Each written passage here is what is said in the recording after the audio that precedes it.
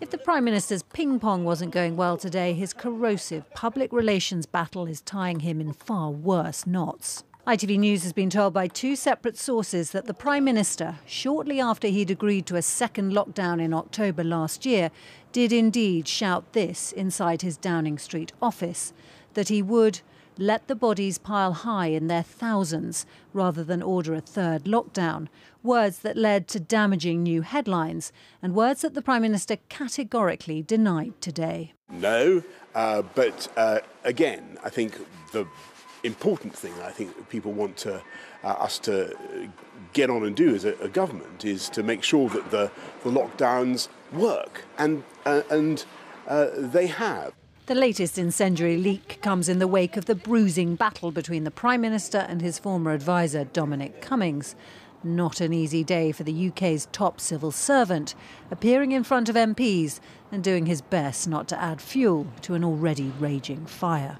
Is there to be an inquiry into today's leakage of the alleged statement by the Prime Minister about thousands of bodies being piled high in the streets? This isn't something I've looked at today. An investigation hasn't started, but that's something I'll have to take away, look into, discuss with the Prime Minister about whether it's something we need to conduct an investigation into. The government has told families bereaved by COVID that a wider public inquiry into the pandemic is not appropriate right now.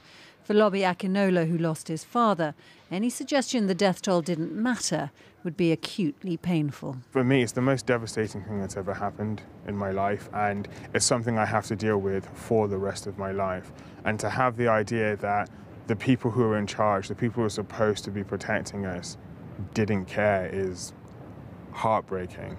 In the Commons, Labour was adding to the pressure. Will the Minister apologise for the stomach-churning comments that have come out today and urgently announce a public inquiry into the government's handling of the pandemic?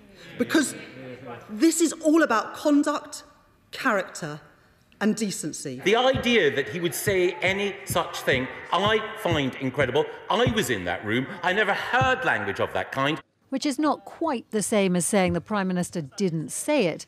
The allegations are coming at Boris Johnson thick and fast and are proving increasingly difficult to just bat away. Romilly Weeks, News at 10.